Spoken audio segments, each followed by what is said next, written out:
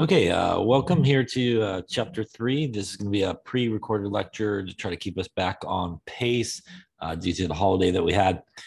So chapter 3 here covers matter and energy, and some of the topics here we sort of talked about earlier on in the semester here about matter. We're going to go into a little bit more detail here one more time. So let's get started.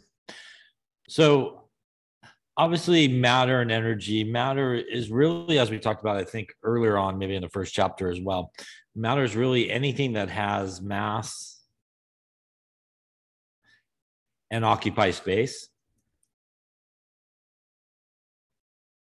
So essentially that's pretty much almost everything that we kind of come across. And as we also talked about earlier on, there's kind of 3 states of matter, which we'll go into a little bit more detail here in this chapter: solid, liquid, and gas. So these sort of 3 states of matter are things that we commonly come across in chemistry. And a lot of things that we do involve really the transition of matter from sort of one state to the next. So let's talk a little bit about matter. Matter, as I just mentioned, basically occupies space. It makes up pretty much everything that we use. So water, wood, air, plastic bags. We can classify matter according to its composition. We really could have something that's a pure substance. And a pure substance is something that has a fixed or definite composition. So for example, if you had water by itself, H2O, that is a pure substance. You have just water, nothing else there. That is definitely a pure substance. Now, when we take 2 or more pure substances and put them together, we get what is referred to as a mixture.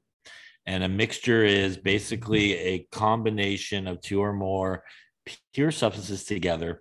The key thing about a mixture, though, is everybody still retains its identity, which means they are really put together more with a physical change, as we'll talk about, rather than any type of chemical reaction taking place. Sometimes, though, when we have a mixture, we sometimes think that a chemical reaction is taking place because perhaps we can't see one part of the mixture. So, for example, if we take our water here, which is a pure substance, and we also take some sodium chloride, which is a pure substance as well, that is salt.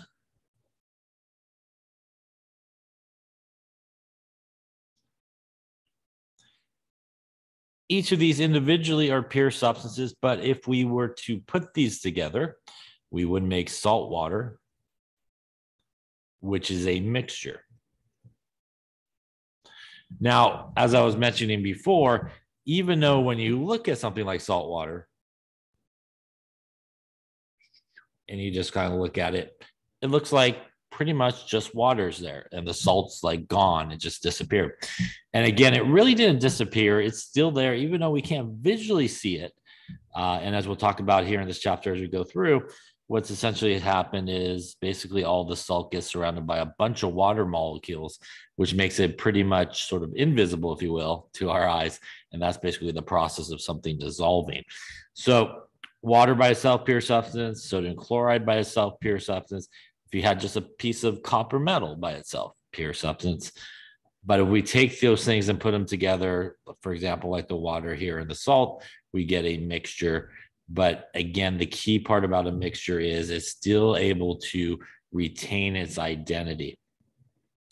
So really, matter can be broken up into several parts here. Pure substances that can be elements or compounds.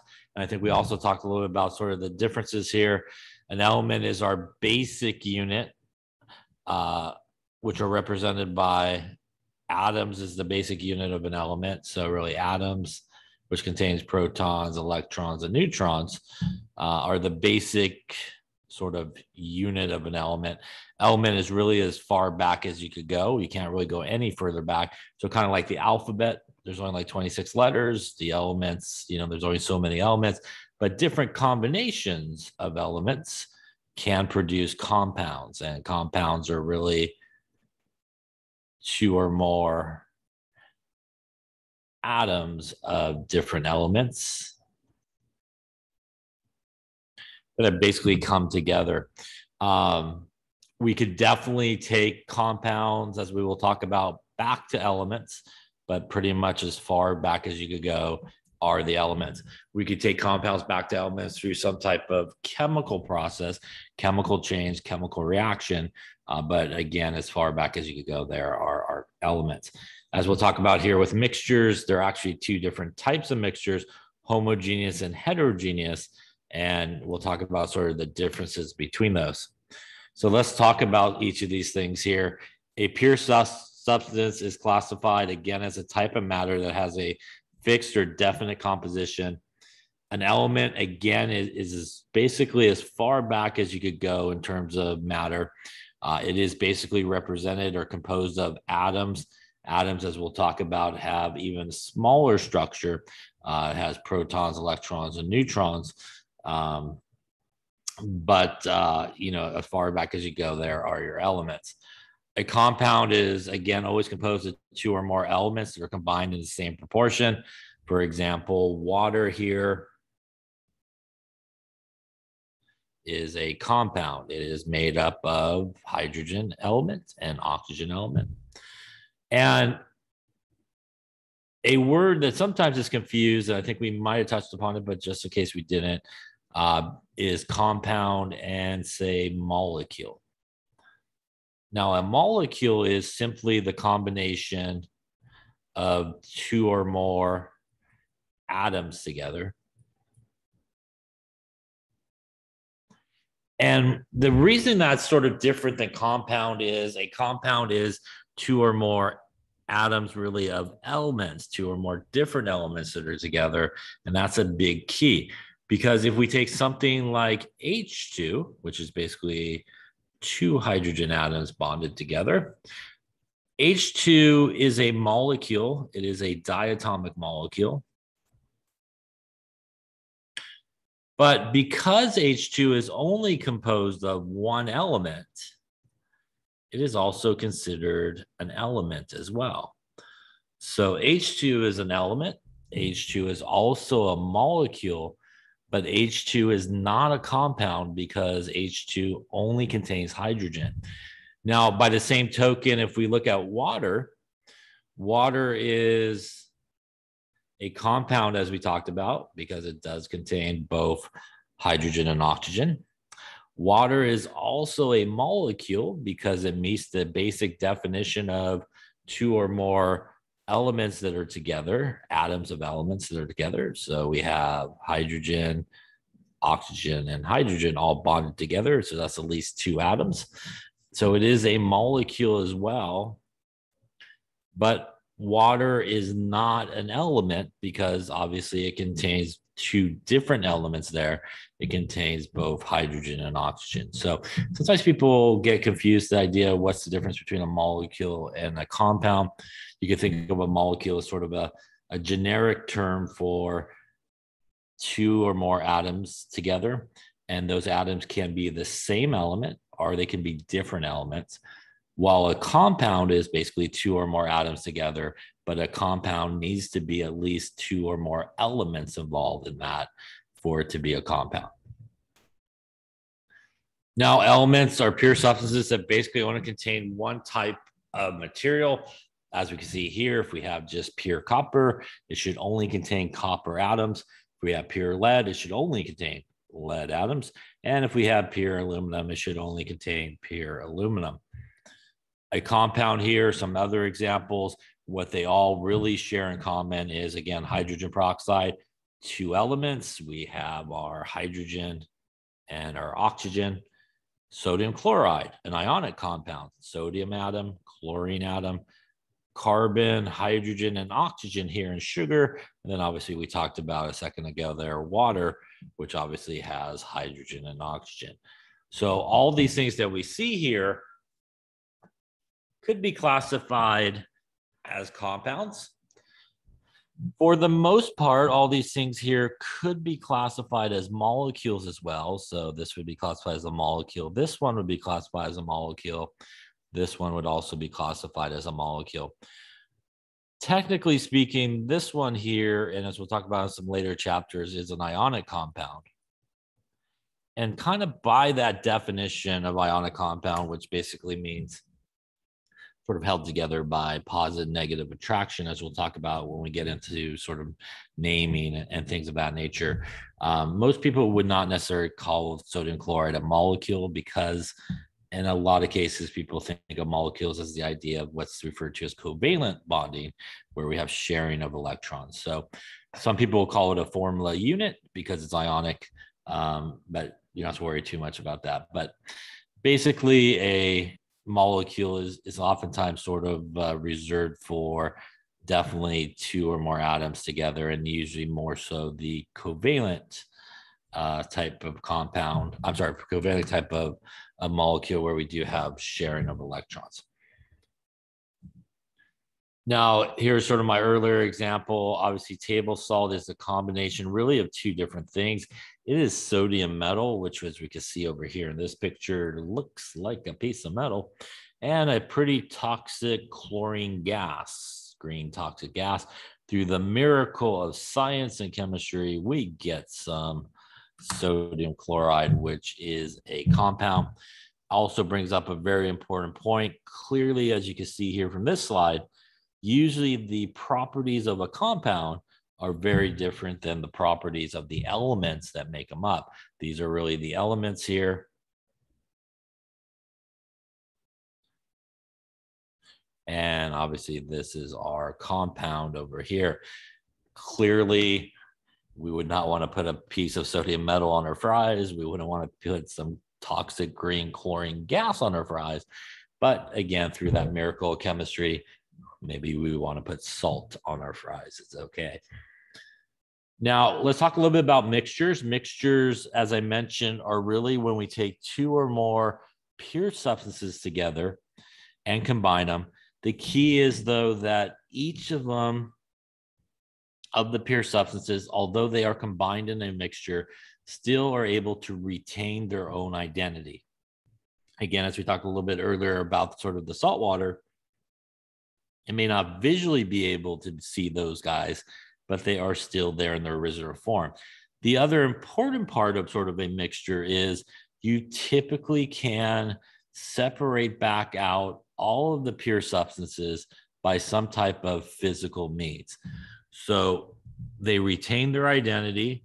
We're able to really separate out all of the components of a mixture by physical means. What are physical means? You know, boiling, filtering, separation. But we're really able to separate everybody back out, and you could essentially retrieve all of the different parts of the mixture really back to their original form. And we'll talk a little bit about that here in just a second. So for example, here is a way that we can separate out a mixture. We could do a process known as filtration. Filtration, we have a funnel, we have filter paper, and obviously we have some type of collection beaker here. We're pouring this through, and filtration works really well to separate out a solid from a liquid. And that's because when we pour this, almost looks like orange juice, but it's not. It's actually lead to iodide. But that yellow, which you can kind of see right there, all that yellow is really a precipitate or a solid, even though it may not appear to be kind of small forms. And here, I guess I'll grab the right color to correspond to what they're pouring through there. So what will eventually happen is all that yellow will basically be caught right there in the filter paper. And obviously the liquid component will find its way through and basically end up over here. And now through this process, we have now separated out the solid from the liquid. And we now have both parts of our substances, our pure substances, back. We could take out the filter paper, kind of spread it out, put it into an oven. We could dry it out, and then we would have pretty much solid, that yellow precipitate there. Obviously, we have the liquid component there, just like it was originally. Here's another one. This is chromatography, which is a way we use a solvent, and it does sort of separate out a mixture by how it travels. The solvent sort of helps it do that, kind of attracted to it, and we basically separate out these sort of guys. Now let's talk about really the different types of mixtures that we come across. One is a homogeneous mixture. A homogeneous mixture is a mixture where after sufficient mixing, everything looks the same throughout. So salt water is a very good example of that. Clearly, if you grab, say, some water, maybe from the ocean, you just grab the water. You know, you look at it and it just looks like H2O, just plain old water. Obviously, if you taste it, you shouldn't drink ocean water, obviously. But, you know, if you taste it or something like that, it is salty. And there is definitely salt in there. You can't visually see it. Same idea, you know, if you took a little salt and you put it into a cup of water, and kind of mixed it, it would dissolve. Took a little bit of sugar, for example, and also put it into like a cup of water, it would dissolve. And again, when you look at that, all you really do see is sort of the liquid part, the water. And it appears like perhaps, you know, the salt has completely disappeared. It has gone somewhere. It has reacted away, is sometimes what people think. But it's really not. It's really just surrounded by a lot of water molecules. So for example, when you put something like sodium chloride into water, sodium chloride, which is salt, is basically made up of two ions. It's made up of a sodium ion, and it's made up of a chloride ion, which is negatively charged. And when you put it into something like water, and as we'll learn in a later chapter as well, water actually is what's referred to as a polar molecule, which basically means that there's a side that's more positive, which is the hydrogen side, and there's a side of water that's more negative, which is the oxygen side. And in chemistry, there's opposites attract. So basically what happens is a bunch of water molecules start to surround all the sodium ions that are there. And they actually surround it by lining up their oxygens near the positively charged sodium ion. And that's because opposites attract in chemistry. So the negative side of water attracted to the positive side of the sodium ion. Chloride, which is negatively charged, also gets surrounded by a bunch of waters. But it actually gets surrounded by the hydrogen side of water. And that is because the hydrogen side of water is essentially the positive side. And what ends up happening is, before you know it, they get surrounded by a ton and a ton of these water molecules. And visually speaking, when we look at it, we're not able to actually see the sodium chloride anymore. So that's why sometimes people think it obviously chemically reacted away. And the answer is it really didn't, because you could do a simple process where you could take this sodium chloride, for example, that's in solution. You could put it onto something like an evaporating dish, right? And you could start to heat it. And as you start to heat something like salt water, the water part's going to start to evaporate. And what that's really doing, if we kind of go back to this little drawing I did over here, is as you start to heat the water, all of a sudden you're starting to drive off all of these waters that basically surrounded these ions. And before you know it, you get rid of all the water that's there. There's going to be absolutely nothing left to prevent these two guys from coming back together. And they will come back together as that ionic solid. And that's what would happen here in this evaporating dish as we continue to heat and heat and heat. Eventually, at the end, really the only thing left in our dish would be probably a white residue if it was sodium chloride, but we would have sort of that white residue of solid that would be there. And through this process here, we've actually just separated out our homogeneous mixture. We didn't actually collect the water part, but the water part is really here in the steam that's coming off. And then obviously we get our sodium chloride part. And that's a very common way that you can separate out a homogeneous mixture, is a process like this. There's also a process where you can actually, if you wanted to, collect the water back. And I'll do a really bad drawing here, but we'll kind of do kind of a closed system, if you will. And what connects these two systems is something that's really cold. And if you take your salt water over here, and again, you heat it, and again, in a closed system, we're going to get our steam that's going to occur. Now, steam, when it hits this really cold water, is going to go through condensation and go from the gas state back to the liquid state. And before you know it, you will then get your liquid water happening on the right-hand side. And again, if you continue to heat the left-hand side, eventually you will drive off all of that water. And on the left-hand side, and hopefully you don't erase the whole thing like I just did there. Let's rebuild it real quick. What will be left on the left-hand side after sufficient heating would be, again, your salt would be left over. So through this process here, we have now recovered the salt.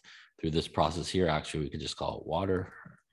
And we've now recovered both the water and the salt in their original forms. Again, you could take the salt, let it dry out, and you would have your salt just like it started with. And obviously, you would have your liquid water. This process is what is referred to as distillation. And again, a very good process to separate out homogeneous mixtures. So homogeneous mixtures, again, are these mixtures that we basically, when we mix it, everything mixes really well. It all looks like, sometimes people refer to it as one layer, one phase. You really don't see the different components, and that's a homogeneous mixture.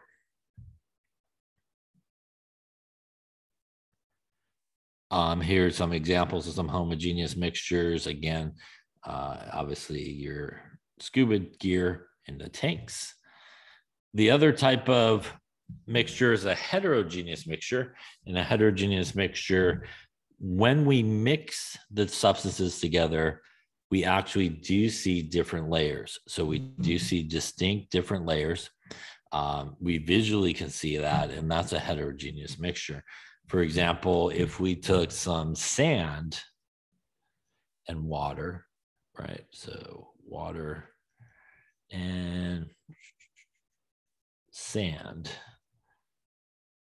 you can mix that thing all day and you'll never get the sand to dissolve in the water, right? And you will still visually be able to really see the sand that's in there. And that obviously is a heterogeneous mixture. It looks like here they threw some pennies into water. And clearly, if you threw pennies into water and you mix it up a lot, you definitely would still be able to visually see the pennies. Chocolate chip cookies, right? You see the chocolate chips in there, in the cookie as well. And another common one is if you took some sand, maybe you put some pieces of metal in it. Again, if you take those metal pieces, you can mix all day. You will definitely see the different components. So a good way for a heterogeneous mixture to separate out is what we saw earlier, and that's through filtration. Is a really good way to separate out a lot of heterogeneous mixtures, and especially solid and liquids. It's a very good way of doing that. Again, with a funnel, some type of filter paper. And again, the solid gets trapped up on top, and obviously the liquid component can go through. So let's take a look at these and see which one is a pure substance or a mixture. So take a moment here and see what you come up with.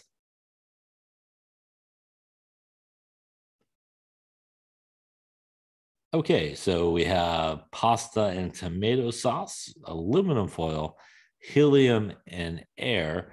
So pasta and tomato sauce should be a mixture. Aluminum foil, if it's pure aluminum, should be a pure substance. Helium, which is an element, would obviously contain only atoms of helium, which would make it a pure substance. And air is actually a mixture. Major component of air is nitrogen gas, actually, followed by oxygen gas and other things depending on where you're breathing the air. But it's actually a mixture of a bunch of different gases. Let's take a look at each of these. Are these homogeneous or heterogeneous mixtures?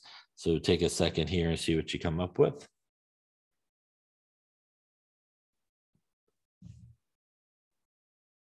Okay, so let's take a look at it. So hot fudge sundae is a heterogeneous mixture. I'm assuming there's some like hot fudge, there's some nuts, there's some whipped cream. Sounds good right about now. Baby shampoo, again, if you look at baby shampoo, or really most shampoos, I would think, it does look the same throughout. It doesn't look like there's any other components in there, so that would be a homogeneous mixture. Sugary water, again, if you take a little bit of sugar and put it into water, that sugar will most likely dissolve. So when you look at it, it will only look like, obviously, water that's there. So homogeneous mixture. And peach pie, I'm assuming they're talking about a pie where you actually have slices of peaches in it. And obviously, if you cut it open and you look at the inside of the pie, you could probably see the pie filling. You could also see probably the peaches in there or whatever else you may put in there. And obviously those would be heterogeneous mixtures. So let's then talk about some of the states of matter, which again, I believe we have touched upon solid, liquid, and gas. But let's just start with solids. Again, to remind everybody, solids have a definite shape and a definite volume. The particles are held really closely together by attractive forces. So, when we think about things that are solid, or we think about things that are packed in there pretty tight and dense to one another. And because they're really packed in, they're pretty tight to each other, they don't really have enough energy to sort of pass one another. So those guys sort of really lock into place. And if you think about things, they're sometimes referred to solids as being rigid, which means it's very hard to change the shape of it. If you think of like a table, you can't really just easily take a table and like fold it over or anything like that. It's very rigid, it's very hard, and very hard to change the shape of it.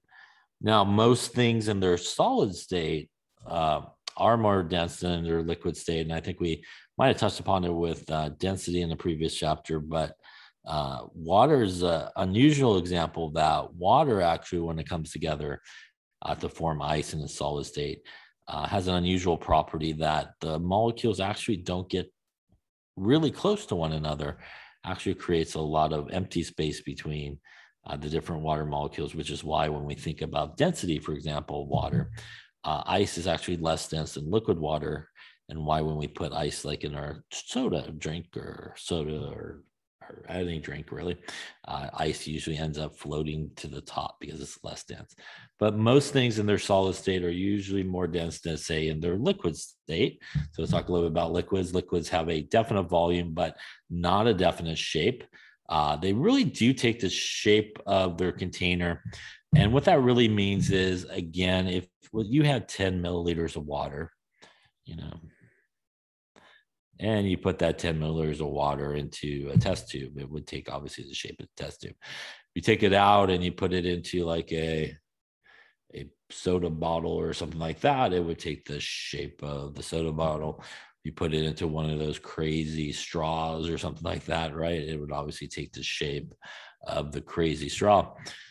What it means about a definite volume is that if you did start with 10 milliliters, say, of water, and all the examples I just drew there, and you transferred it from one container to the next, you should still have 10 milliliters of water, as long as you're not a klutz and spill it on the floor or anything like that. But you should definitely still maintain that 10 milliliters of water. Particles in the liquid state, though, do possess enough energy to sort of slide by one another. And that's why when we think of the liquid state, it is more fluid, obviously, than the solid state, right? And that's why liquids are fluid, because they do really possess enough energy to sort of pass one another. They are still relatively, sort of packed in there pretty tight. But again, in this case, they do possess that energy to sort of slide by one another, and that creates sort of a fluid liquid. Now, sometimes while we're talking about liquids here and which sometimes has the L abbreviation. Sometimes people wonder what is the difference between that, say, and something with the AQ abbreviation, which is known as being aqueous. And there actually is a difference between these two. So, for example, a liquid is a pure substance like water. So if you had water just by itself, that would obviously get the liquid sort of symbol. But if you make a mixture, like we were talking about earlier, a homogeneous mixture where we took like the sodium chloride and put both of those guys together, again, the sodium chloride would dissolve in the water and we would get a sodium chloride that will get this symbol, which is the aqueous symbol. And that basically means that we made a solution. So there is a difference between those two symbols. And sometimes people get confused as we go through some of these chapters here. You know, what's the difference between a liquid and what's the difference between an aqueous solution? And the difference is typically when an aqueous solution, you take something and you dissolve it in a liquid like water to make a solution. So really a solution that has the AQ symbol is really a homogeneous mixture. And that is different than if you had a pure liquid. So again, if we have water by itself, that is a pure liquid. If you had salt water, that's really not a liquid. You know, it is in the liquid state, but technically when it get the liquid sort of symbol, it would get more of an aqueous symbol next to it to imply that it was basically made as a solution and a mixture. Now, gases have an indefinite shape and an indefinite volume, and they do take the shape and volume of their container. They sometimes are referred to as filling their container sort of uniformly. And that's because in the gas state, we have completely broken apart everybody. Everybody's flying around. As there is collisions, that is what we associate pressure with in terms of our gases. And it does fill the container uniformly. In fact, as we talk about in terms of gases in a later chapter, one idea of a gas is that, you know, we don't really look at the volume of a gas, but we think about the gas's volume as the volume of the container because they are constantly flying around, colliding and so forth. So they sort of represent really the entire volume of the container they're in. So we have gases that are flying around, and here's sort of a table of some of these different properties that we talked about, solid, liquid, and gas, as we also talked about before, right? As we transition from one state to the next, there are sort of names that are associated with that. So as we go from solid to liquid, that is the process of melting. As we go from liquid to solid, that is the process of freezing. Liquid to gas, that is the process of evaporation or vaporization. Gas back to liquid is the process of condensation. Solid skipping the liquid part and ending up at the gas part is sublimation. Oops. Gas skipping liquid and going back to solid is the process of deposition. And these processes do, let's move a couple of things here out of my way. There we go. These processes here do require a certain amount of energy that we're going to talk about a little bit here in this chapter. Again, as we go from solid to liquid to gas, we do have to put energy in to do that. And that is what is referred to as an endothermic process. And opposite is true as we go from gas back to liquid, back to solid. That is where we have to actually release energy. And that is a process known as being exothermic. I think we might have also touched upon it as well, and we'll talk about it, I think, here in this chapter as we continue through. These processes here occur at the same temperature, and these two processes here also occur at the same temperature. So, you know, when we do sort of melting or freezing occurs at the same temp. and evaporation or condensation also occurs at the same temperature.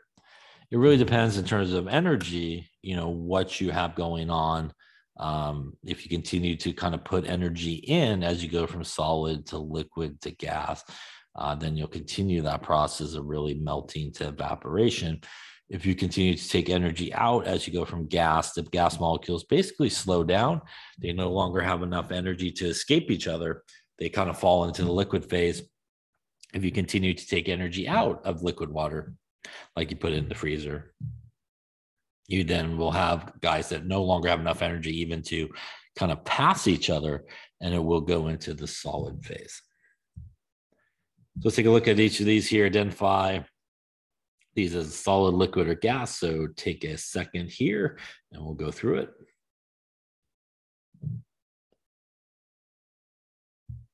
Okay, let's see what we got. So has a definite volume but takes the shape of the container. That is definitely a liquid. Particles that are moving rapidly. Again, that's the gas phase, basically bouncing around, moving around, collisions. Particles fill the entire volume of the container. Same idea. That is our gases. Again, because they're constantly flying around, it is thought that they really fill the entire volume of their container uniformly. Particles have a fixed arrangement. That is solid, fixed, and rigid, right? That is a solid sort of description. And particles are close together but moving randomly. That is liquid. So again, in the liquid phase, they are still relatively close to one another, but they do possess enough energy to sort of slide by one another. And again, as we talked about, why we think about liquids as being sort of fluid. Let's take a look at this one here. Identify the state of matter for each of the following. So take a second here. Is it a solid, liquid, or is it a gas?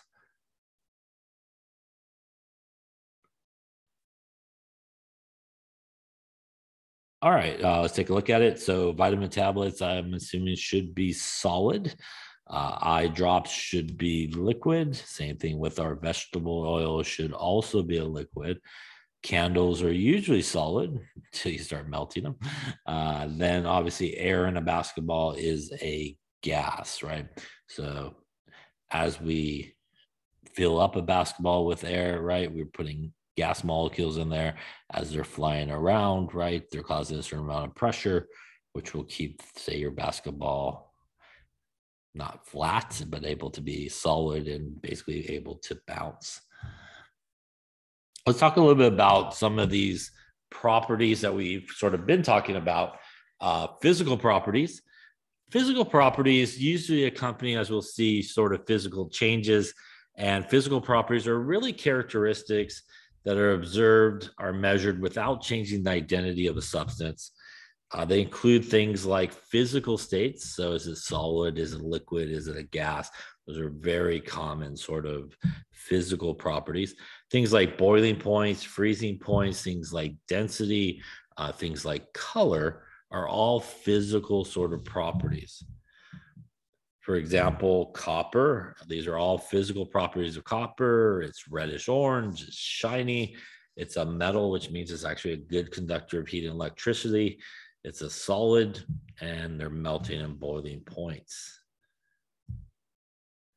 Now, physical changes occur when matter undergoes some type of physical change, but the really important part of it is there is no fundamental difference in the substance you started with and in the substance that you ended with. So what that means is, whatever you started with, it may have changed shape or something like that, but it is still essentially the exact same substance. For example, if you took a peanut and you crushed the peanut, you now have crushed peanuts. But fundamentally speaking, a whole peanut and a crushed peanut is still fundamentally the exact same thing. There has been no real change in, what that substance was. Water is a very good example. If we have ice is really water, H2O, in its solid form. If we have liquid water, it's obviously H2O. in its liquid form, and steam, which is what we commonly call water in its gas phase. But steam is still H2O. So if you did that process of taking an ice cube out of the freezer, letting it melt into liquid water, and then heating that liquid water up till it evaporates off as steam, those are all physical changes, because in all three of those states, solid, liquid, and gas, in the case of water, they're all still fundamentally H2O. So sometimes people think, that process is a chemical change. Again, it is not a chemical change. It is a physical change. And a physical change is exactly what we were talking about with mixtures. Those mixtures were all physical changes because we could simply take those mixtures and separate them out and get back our original substances. So even though we can't visually see it, like the salt example in the salt water from earlier, we can't see the salt anymore. It was still there, and it was still there in its original form. And we're able to do that by simply evaporating off the water. So when we talk about mixtures, again, those are physical type changes that are occurring. The physical appearance of a substance can also change with a physical change. For example, again, the salt dissolved in the water, salt crystals are no longer visible, but definitely can be reformed, as we talked about. So let's take a look at each of these. Classify each of the following as a change of state or a change in shape. So chopping a log into kindling, water boiling, ice cream melting, ice forming in the freezer, and cutting dough into strips. So take a second here. Are we changing the state or are we changing the shape here? And the answer for these is obviously if we're chopping something up, we're changing the shape of it. When we boil water, it's going to create steam, which would be changing the state, going from liquid state to gas state. When ice cream melts, that is changing the state. Sadly, that is our solid ice cream that is now liquid ice cream and probably making a mess everywhere, I imagine. Ice forming in the freezer, that is also a change of state. We're going from liquid water back to solid water in the form of ice. And cutting dough into strips would be just changing the shape of it. Again, all these would be physical types of changes. Chemical changes, on the other hand, really do follow sort of chemical properties. And chemical properties describe really the ability of a substance to kind of do two things: really react with something or even resist a reaction. So a chemical change usually involves a change in fundamentally what you start with. So you start with something and you go through this chemical change and you end with something that is fundamentally different than what you started with. And you cannot, by any type of physical means, get back your original substances. So for example, if we took water and we do an electrical current over it, we actually will break apart water into hydrogen gas and oxygen gas. You take the hydrogen gas, take the oxygen gas, and do a whole bunch of stuff to it, but it will not physically, by any type of physical means, go back to water. You would actually need a chemical reaction to make it go back to water.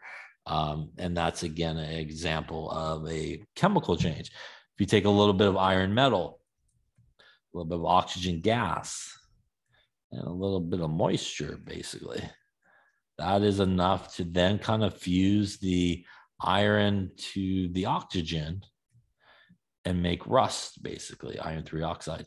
It will make rust. And in that case, the iron and the oxygen are now sort of fused together chemically.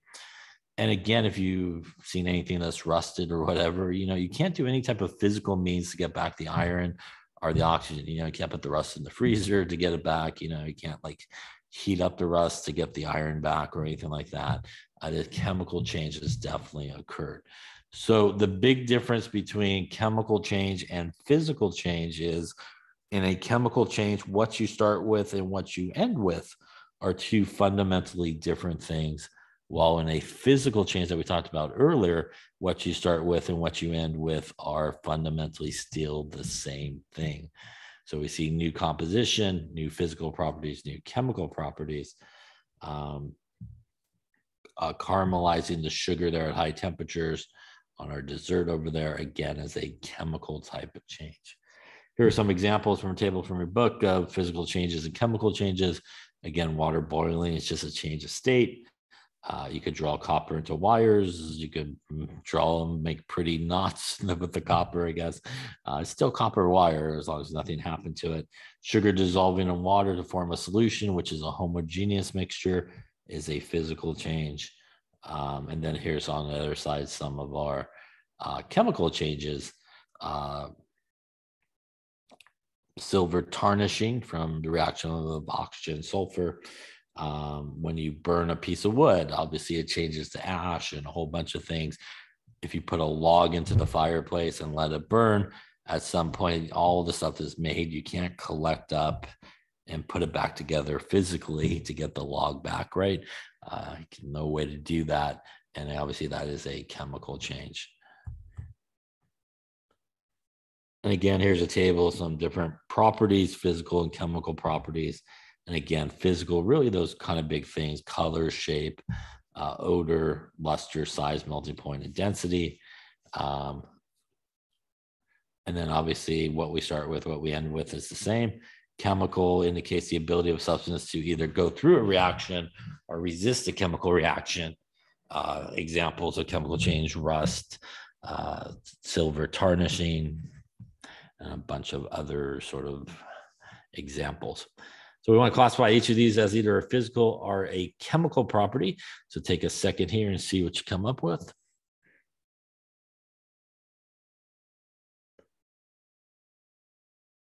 Okay, so let's take a look here. So we got a few different ones. Let's talk it through here. So ice melting in the sun. So clearly the ice is picking up heat from the sun. Endothermic type process, it starts to melt, becomes liquid water. Again, the ice and the liquid water are still H2O. So that is a physical change. Copper is shiny. That is a physical property. Paper can burn. That is the ability of it to go through a chemical change. Silver knife can tarnish. That definitely is chemical. And a magnet removes iron particles from a mixture. That is physical. So earlier we were talking about sort of a heterogeneous mixture where we had sand and metal pieces in the sand.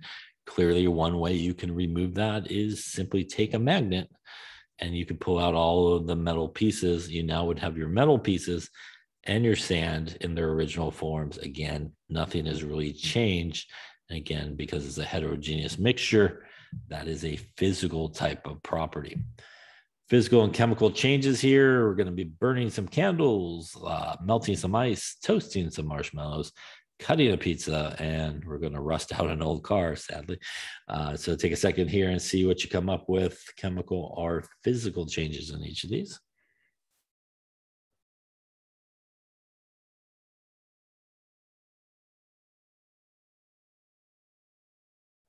Okay, so let's take a look. Burning a candle, ice melting. So we should have a chemical change on the candle. Again, the candle starts to melt. Obviously, it forms probably some scents coming off and stuff like that. As it continues to melt and melt and melts, basically as it's basically chemical reacting. At the end, you basically are kind of left with a small puddle of liquid, and everything else is basically burnt off as a chemical change. Ice melting, as we talked about a couple different ways here, physical.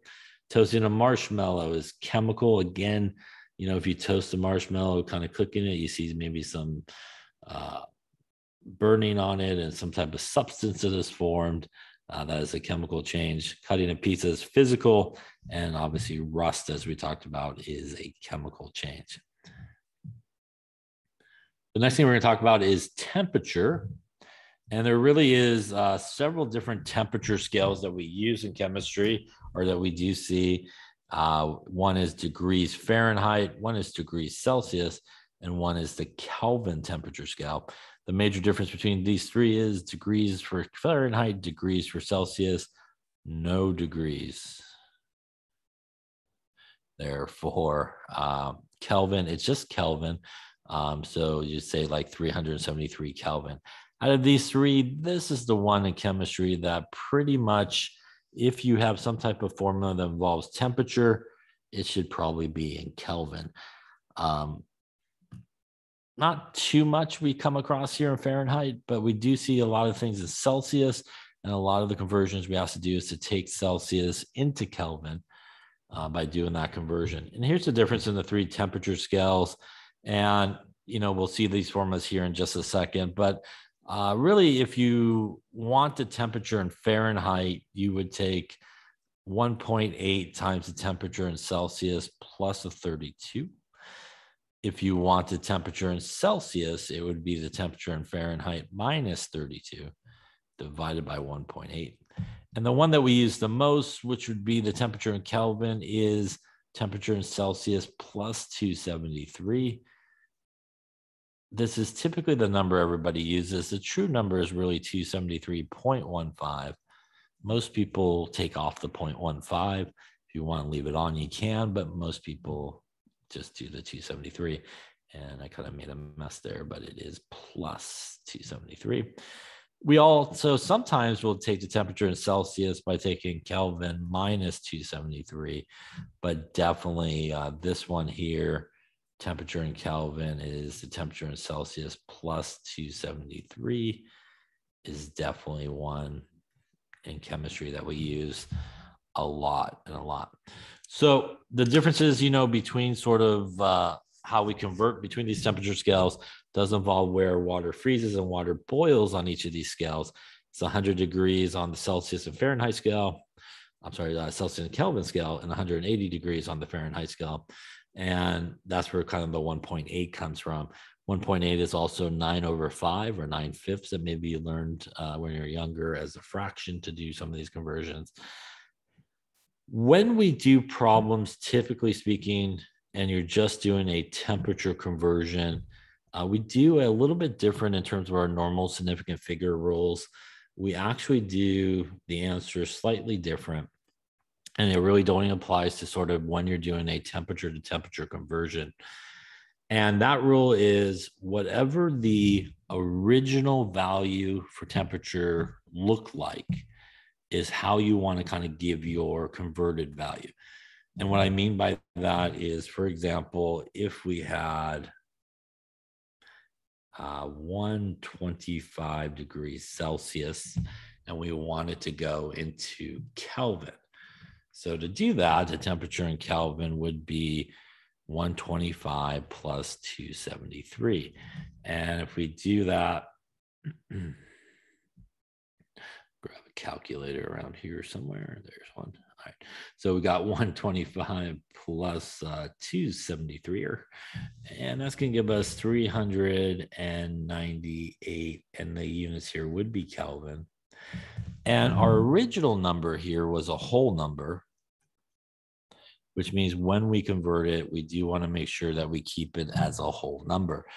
If I had 12.5 degrees Celsius and I wanted to convert it to Kelvin, I would take the temperature in Celsius is 12.5 plus 273.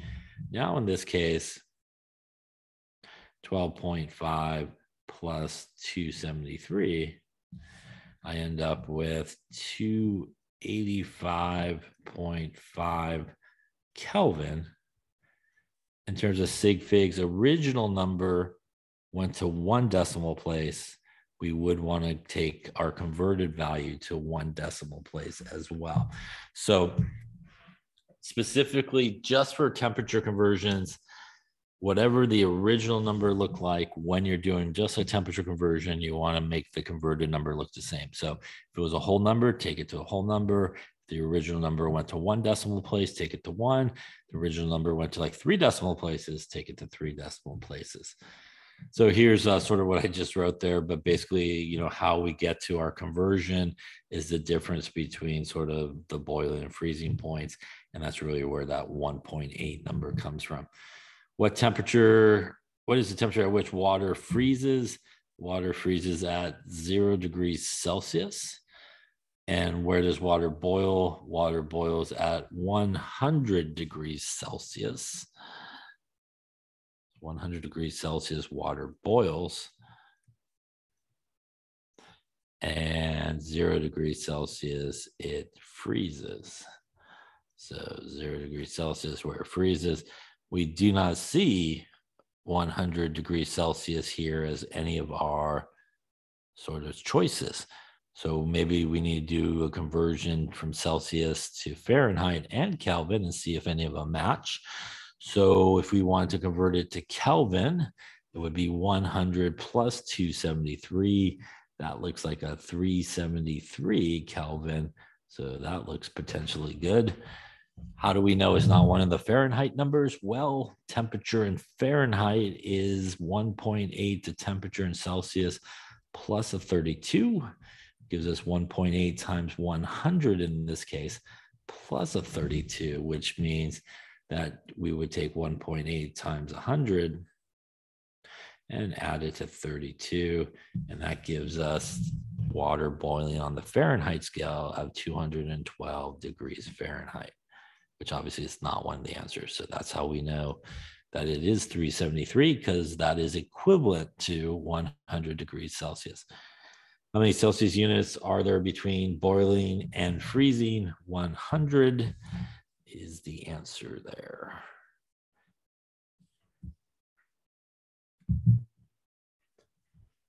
So going between Fahrenheit and Celsius, again, is our conversions there that we talked about and I wrote on the previous page. You do need to know how to do the temperature conversions. They will not be provided for you. So just to clarify, you do need to know that temperature in Fahrenheit is 1.8, temperature in Celsius plus 32. So again, that will not be provided for you, nor will the temperature in Celsius be temperature in Fahrenheit minus 32 divided by 1.8. Again, will not be provided to you. Temperature in Kelvin is temperature in Celsius plus 273. And again, if you wanted sort of the reverse of that, temperature in Celsius is temperature in Kelvin minus 273. So these you do need to know, will not be provided for you, in terms of exams or quizzes. So here, if we look at 21 degrees Celsius and we want Fahrenheit, let's take a look at how we would do that. So obviously we want the temperature in Fahrenheit, which is a 1.8 temperature in Celsius plus a 32. That means if we put it in there, 1.821 plus a 32, and where did I throw my calculator? There it is, 1.8 times 21 plus a 32. That is, I think, 69.8 degrees Fahrenheit in this case. Now, this is what we're talking about in terms of significant figures. This guy here is a whole number, which means typically speaking, we would report this to a whole number, and we would probably report 70 degrees Fahrenheit. Again, not to the first decimal place, but because our original number was a whole number, that's where we would take our converted value to. And hopefully they agree, and they do. So 70. The Kelvin scale, as we talked about, is basically 273. The Kelvin temperature scale used to be referred to as the absolute temperature scale. And the absolute zero is 0 Kelvin, and absolute zero, which is 0 Kelvin. And if we do that conversion to Celsius, is Kelvin minus 273, which means 0 minus 273, which means really absolute zero is minus 273 degrees Celsius. It's actually an important number. We'll actually see it in the gas law chapter as well, but that's what's referred to as absolute zero, later renamed after, obviously, Kelvin because of that. So let's take a second here and give it a try. What is the normal body temperature in Kelvin? So take a second and see what you come up with.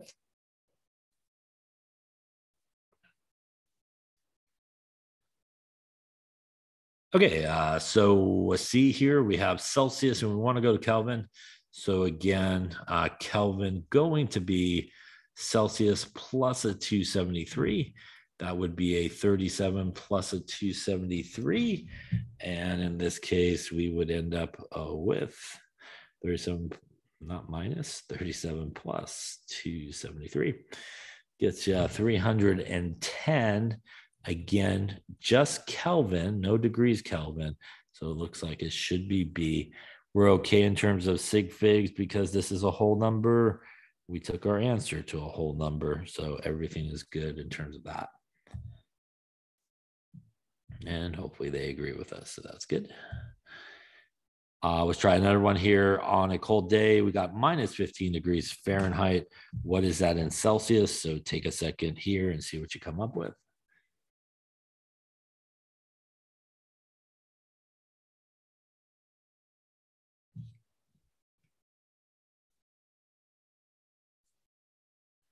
Okay, so temperature in Celsius is Fahrenheit minus a 32 divided by 1.8. So we're going to go minus 15. It is important, the negative here. We want to keep it. Minus a 32 divided by 1.8. And here, when we take a minus number, which is 15, minus another number, we're basically adding those two negative numbers together because it's like a minus 47 divided by 1.8. Looks like on our calculator, minus 26.1111, a whole bunch of ones, degrees Celsius. What should we report the answer to? Well, if we look at our original number, that is a whole number, which means we would want to take it here. That is a 1, which means we just drop it, which means minus 26 degrees Celsius. Looks like D would be a winner on that particular one. And it looks like they do agree, so that's always good. Here's the comparison of some temperatures on a different scale. And I would say probably outside of this chapter, probably not going to see very much Fahrenheit. It is very common in chemistry to have temperatures given to you in Celsius, but even more common and more needed to convert things into Kelvin. And like I said before, pretty much every single formula that I could think of, there's a few that aren't, but almost every single chemistry sort of formula that has a temperature in it, usually the requirement is that the temperature needs to be in Kelvin. Body temperature, obviously, above 41 degrees Celsius is hyperthermia, hyper meaning more than, right? Which obviously can cause a lot of problems. And heat stroke occurs above 41.1 and try to cool down everybody, put them into ice. Hypothermia is sort of the opposite when we drop below 28.5 degrees Celsius. Again, not a good situation as well. So a person has hypothermia, body temperature 34.8 degrees Celsius. What is their degrees in Fahrenheit? So take a second here and see what you come up with.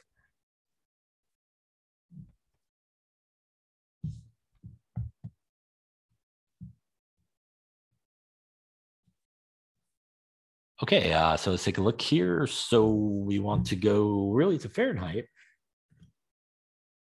And that's going to be a 1.8, our temperature in Celsius plus 32. That means 1.8, 34.8 plus a 32. And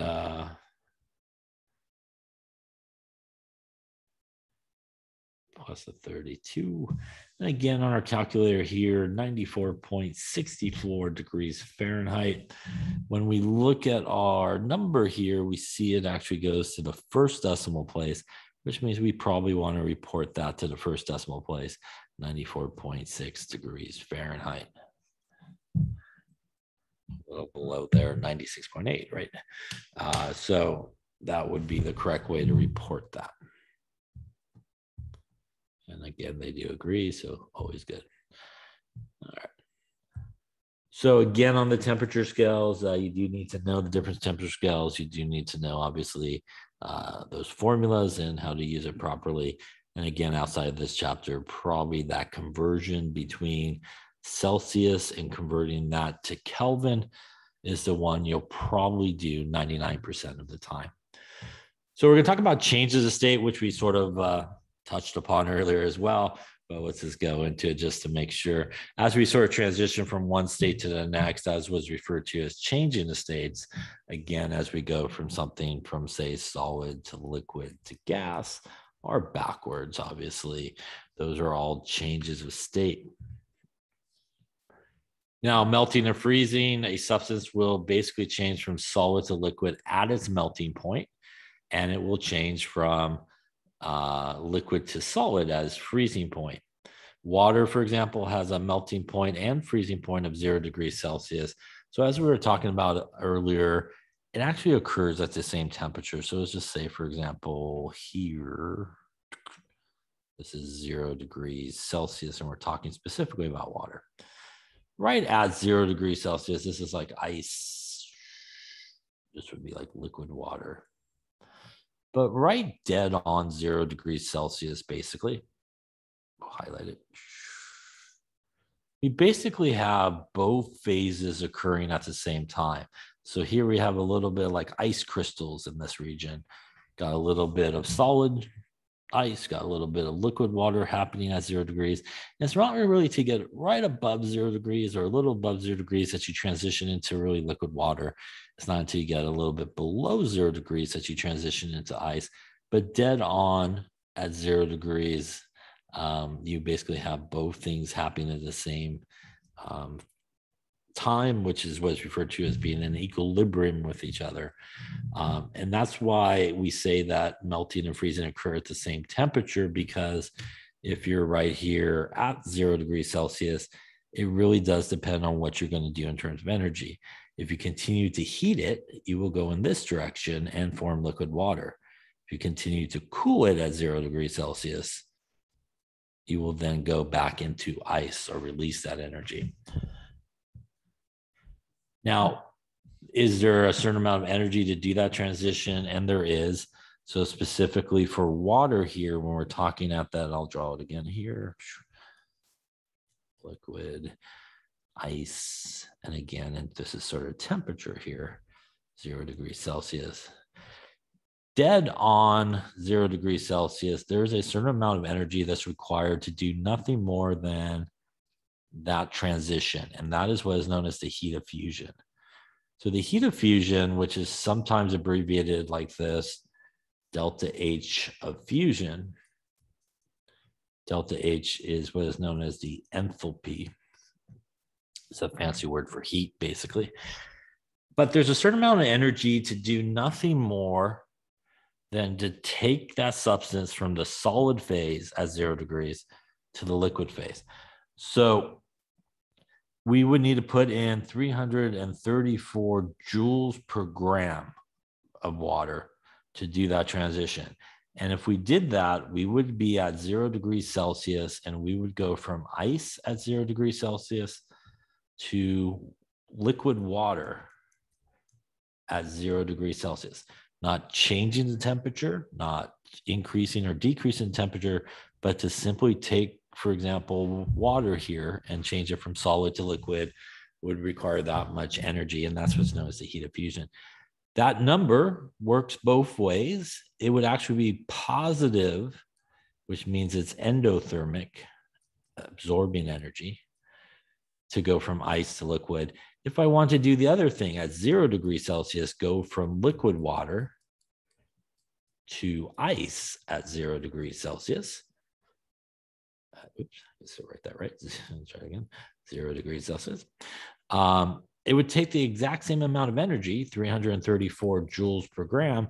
The difference is it would be negative or exothermic. Remember that as we go from liquid back to ice or solid, we have to release the energy as exothermic, giving it off. So the amount of energy required to do that is exactly the same. It just depends the sign, which way you're going, as to whether you're putting the energy in or taking the energy out. The 334 number is specific for water, and also 0 degrees Celsius in terms of melting and freezing point is specific for water. If we were talking about a different substance, then it would be a different number in terms of the melting and freezing point and a different value for the heat of fusion. We also sometimes look at it in terms of calories, or 80 calories. It's the same as a 334 joules. Calorie is a unit of energy. And the relationship between that and a joule is there's 4.184 joules, which is also a unit of energy, joules, calories. And that is the relationship between those. So 80 calories is the same heat of fusion as 334 joules per gram. All right. So for example, if we wanted to know how many kilojoules of energy is needed to melt 32 grams of ice at 0 degrees Celsius, that would be our heat of fusion. And we could very simply use our 32 grams of ice. And we know the heat of fusion is 334 joules per gram. If we do that, the grams will cancel, and we will end up with 32 times 334 yields us 10688 joules, but it does want kilojoules, which is a common unit. And there are 1,000 joules in a kilojoule. That's the kilo conversion. We divide that by 1,000. We end up with 10.688 kilojoules of energy needed to melt that amount of ice. Let's talk sig figs. This is really the number we're looking at, which has 3 significant figures. It means we really should go to here. That's an 8, which probably means 10.7 kilojoules would be the correct significant figures way of doing that. And let's see if they agree, hopefully. Yep, 10.7 says good. Now, sublimation and deposition is those processes where we go from solid to gas, or gas back to solid. Here we skip the liquids phase. And a very common thing that does that is dry ice. As you may know or may not know, dry ice is actually carbon dioxide. It's actually not water. It's very, very cold. And the same thing happens, is we go from solid directly to gas. That's endothermic. You need to put energy in to do that. As we go this way. Exothermic, as we go the opposite way, you've got to remove energy or release energy as we go this way. Sublimation, again, is what happens when we have dry ice. Again, it goes from solid to gas, no liquid cleanup. Deposition, for example, if you remember CDs, DVDs are really shiny. They use a process of deposition to deposit metals on top of it to make them shiny in those processes. Talk a little bit about evaporation, boiling, and condensation. Evaporation occurs when really molecules gain enough energy to escape the liquid phase. So, when we do that, it usually occurs at the boiling point. And basically what it means when we start to boil something is, you start to see those bubbles, right? And it kind of works their way up, right? And eventually we get the steam and all that. And what's happening is we're heating this up, or creating a gas in here. And this gas, in terms of its pressure, at some point needs to be equal to or greater than the atmospheric pressure is pushing down on it, and it's able to sort of escape. But by the process of heating it, we're also providing a lot of energy to these water molecules, allowing them enough energy to escape each other and really go into the gas phase and start to boil and create, obviously, steam. And obviously this occurs at the boiling point, and that's where you see those really big bubbles. You might see, or when you boil water to make pasta or something like that, and you put the water in there and you first hit it with the heat, and you see a bunch of like little dots that look like, oh, it's boiling really quick, but it's really not boiling. At that point, what's happening is the CO2 that's probably dissolved in the water becomes less soluble, and that's what you see, those little kind of first dots. It's really not until you get those really good bubbles, that are working their way up, that you really start to get the thing to start to boil. And evaporation and condensation happen again at the same temperature, and that's usually the normal boiling point where this happens. And same idea, as we go from liquid to gas, That is the process of evaporation or vaporization, and that is also endothermic. We need to put heat and energy in. Going from gas back to liquid, which is condensation, that is, again, exothermic. We need to release heat and energy. And again, happening at the exact same temperature. For example, for water, that's 100 degrees Celsius where this process occurs. Same idea as what I drew earlier. We had earlier this sort of deal at like 0 degrees Celsius. That's where we had our ice, and then we had our liquid water. Same thing happens. We get another transition. And that's really badly drawn, so I'm trying to straighten it out a little bit there.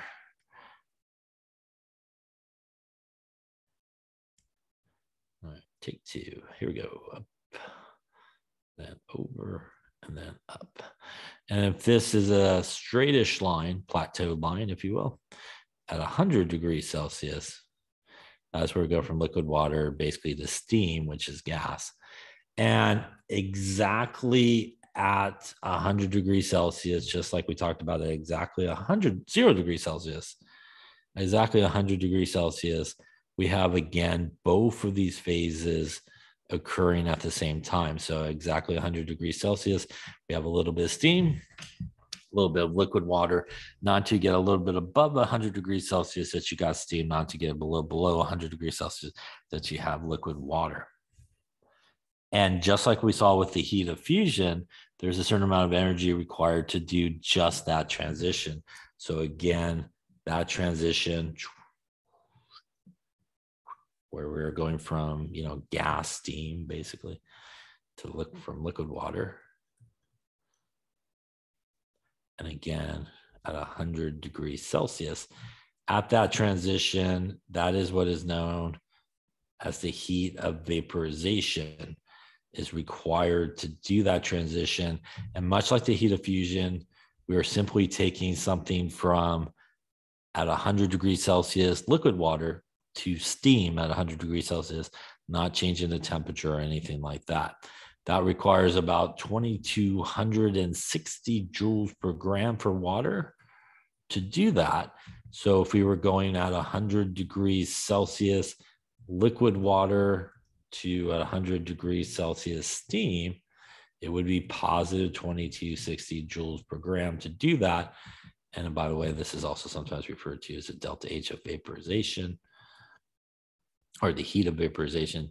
And if we were doing the opposite at 100 degrees Celsius, going from steam back to 100 degrees Celsius liquid water, that's going to be minus 2,260 joules per gram. And that's because that is exothermic. Numbers the same. Sign of negative implies exothermic.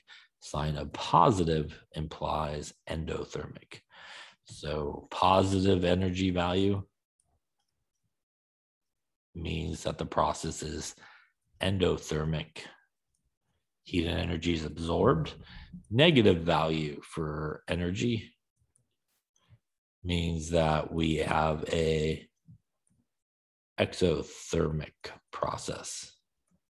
Heat and energy is released. We also see that it takes a lot more energy.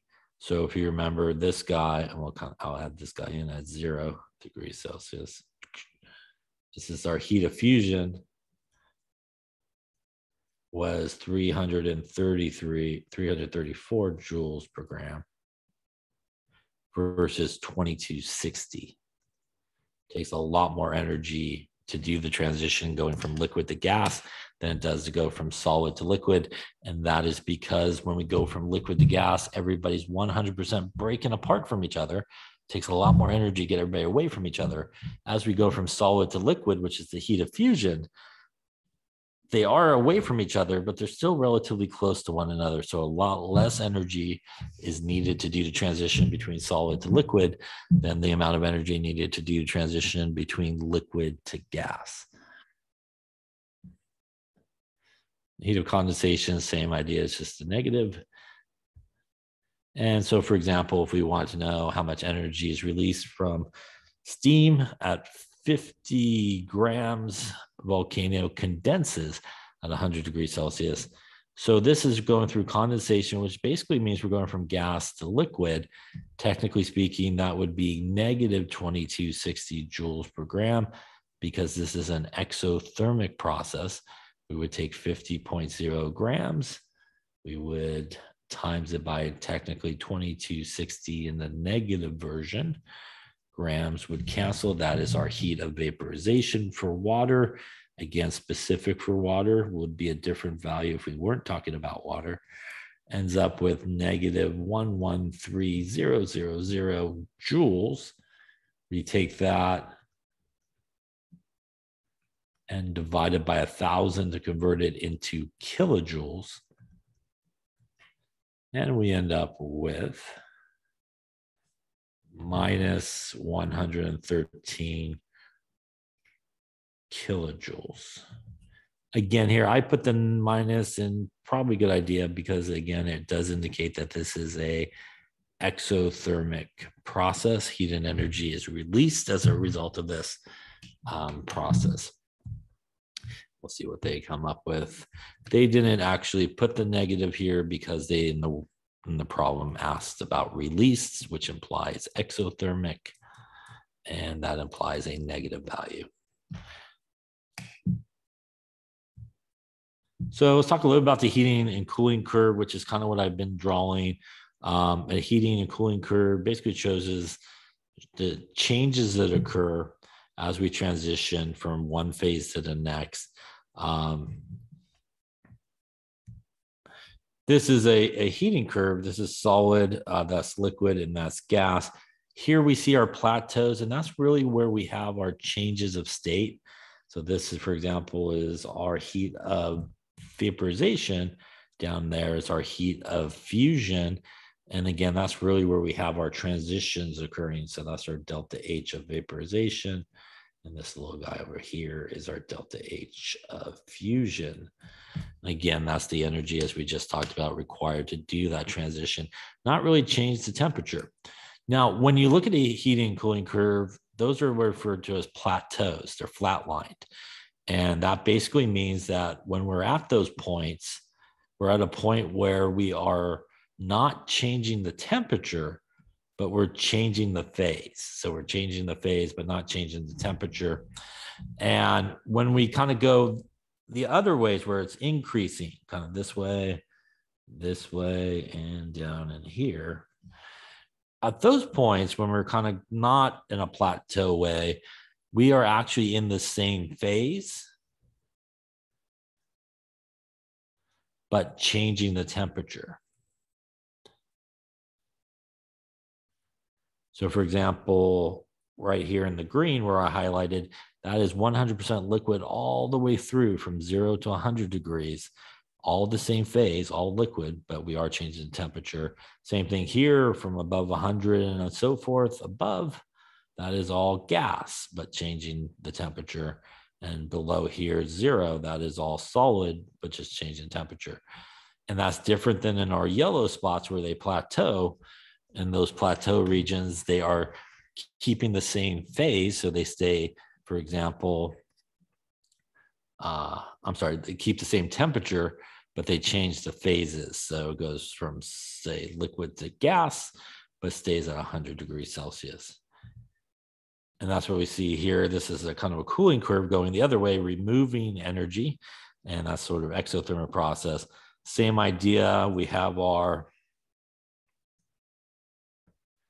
places where we are same phase, but changing temperature, which are this part of it.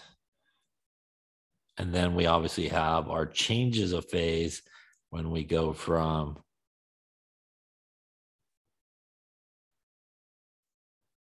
in this case, gas back to liquid, but at the same temperature, and liquid back to solid at the same temperature. Heat of fusion, heat of vaporization there needed. So a plateau on a heating curve represents, again, a plateau is our just straight line, not changing the temperature, but changing the phase. So it would be constant temperature and also probably a change in phase, and a slope line, which is the lines that go that way, as we talked about. That's the same phase all the way through, but we are changing the temperature. Use the cooling curve to answer the following. Water condenses at condensation occurs at 100 degrees Celsius. Our temperature at 0 degrees Celsius, liquid water will start to melt or freeze depending on which way you go.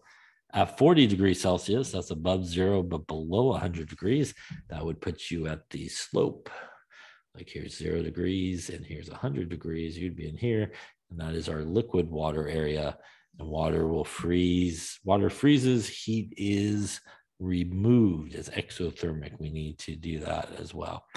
So at 0 degrees, at temperature 0 degrees, liquid water will start to freeze. Again, going from that way, I guess is the question, liquid to solid in that process there.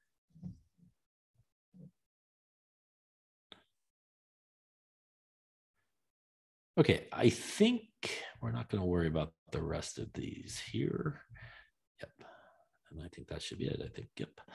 All right, so we're not going to worry about this example here. We're not going to do this type of calculation because we're really going to talk about specific heat. So I think you're good on that there.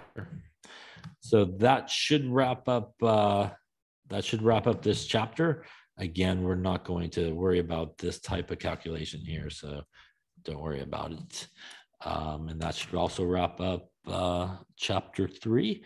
And again, this is a pre-recorded one because we had a holiday and obviously started in the semester.